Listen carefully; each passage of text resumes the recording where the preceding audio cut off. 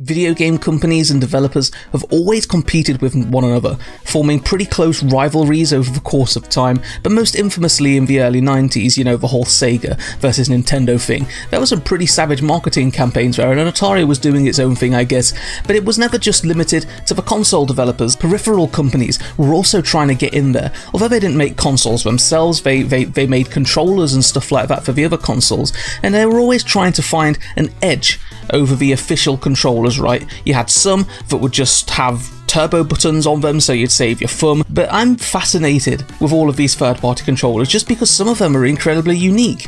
I mean, just the other day I was looking around on the shops when I found this thing. Good day to you, I'm Ryan, and welcome to Game Quest.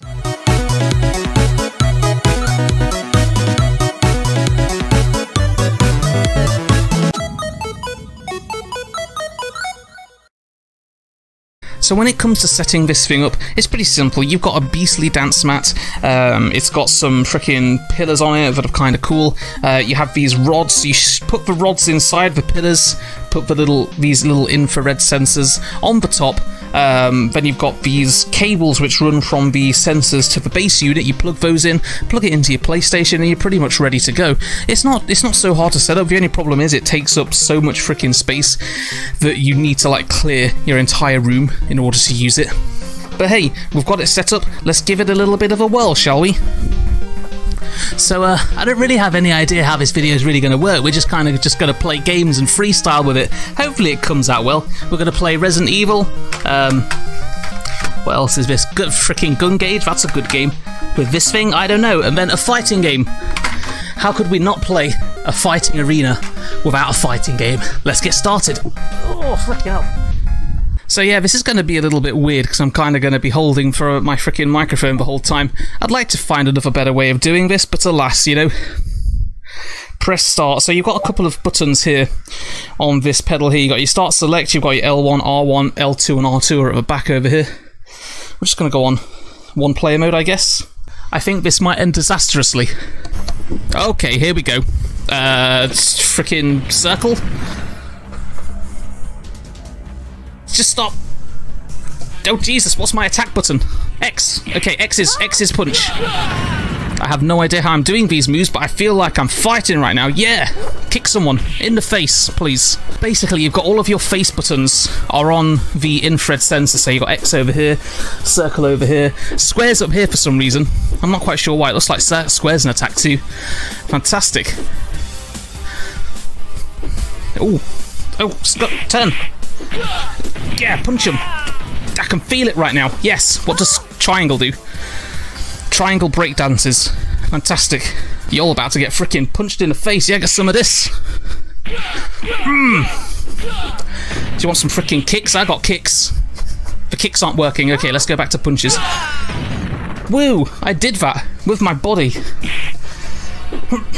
Just imagine if I was using two hands right now, suckers. Oh yes. Just punch. It's not working. Punch. Jesus Christ. This next one is Gun Gauge for the PlayStation 1. Nice. I don't really know a lot about this. I bought it and I have not really played it, so we'll give it a go, I guess. Oh my god, no, this is going to be painful. Frickin' hell. Oh my god. I could already taste the pain. It's not delicious. Hey, somebody had to do this, and I'm happy to be the person, you know?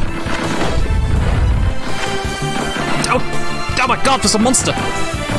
Turn! I guess he saw all of this and was afraid then. Okay, he's back. Never mind. Hello? Turn.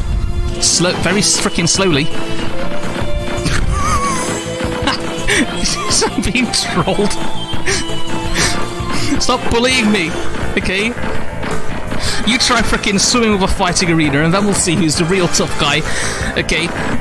Frickin' hell. Thankfully there's a frickin' lock-on mechanic to this game. Yeah, look at the position my feet are in. I'm just, like, playing solo Twister over here trying to shoot some frickin' space butterflies. It's a normal frickin' day for me, it seems. Whew. Okay, I think I'm done with this one. Let's quickly move on, shall we? Let's leave. It's hard to explain just how much every single fibre of your being starts aching when you're just swinging your arms wildly trying to frickin' shoot space butterflies. But hey, now we only have zombies to worry about. There's something about Resident Evil that just screams play me with weird controllers. So I've been playing this game with like frickin' steering wheels, with this thing. Hey, if you're watching this video on Monday, you'll even be able to check out a Dance Dance Revolution roll run of Resident Evil 2 on my Twitch stream. Keep an eye out, link in the description, follow it, you'll be able to see the video.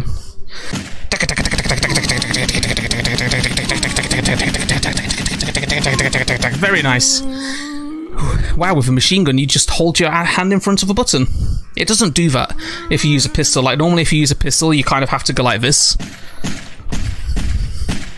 Which is a lot more fun, because it's kind of like you're karate chopping the zombies. Frickin' hell. I think this controller's growing on me like a fungus. The more I use this thing, the more I can't get enough of it. Oh, hello. Okay. Wiggle, wiggle, wiggle, wiggle, wiggle, wiggle. There you go, the wiggles work. Now that is how you break away from zombies. IRL, you can use that. Step back and fire. I want to see a DDR Pro play Resident Evil with this thing. I think it'd be life-changing. So, I thought it'd be nice to showcase an actual fighting game for you guys, because I really thought Crisis Beat was like a Tekken clone. So I thought we'd play, you know, a fighting game that few people remember called Guys. It has frickin' Cloud and Sephiroth beating up some random people with their swords. We're gonna get our asses kicked right now. Oh, Jesus.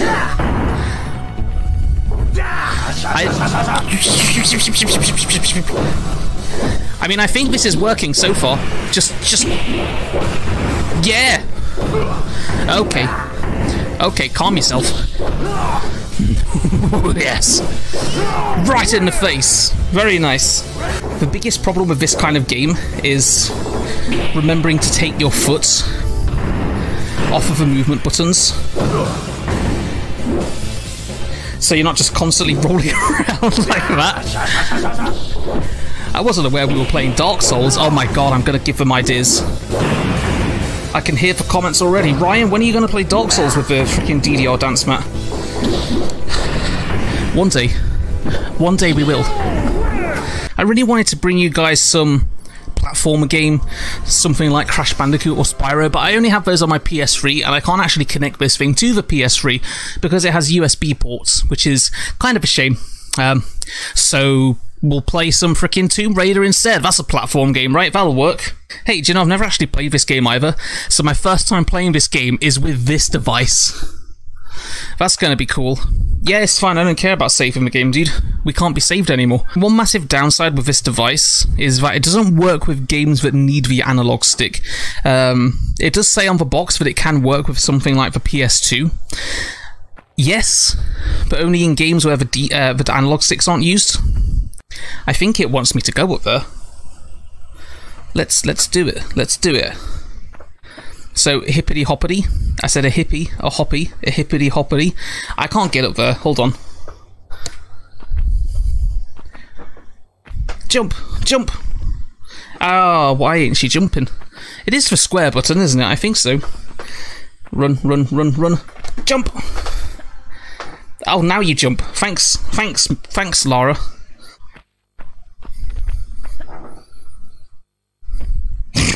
This isn't working very well. Frickin' hell. Okay. Jump! Jump! I can't pull off the jumps for whatever reason, so I guess that this little expedition has been thoroughly raided. I got jokes, dude. Jokes for days. That's our little look at the Thrustmaster Fighting Arena for the PlayStation 1/2. Works with some games pretty well. I wouldn't really recommend playing every game with it.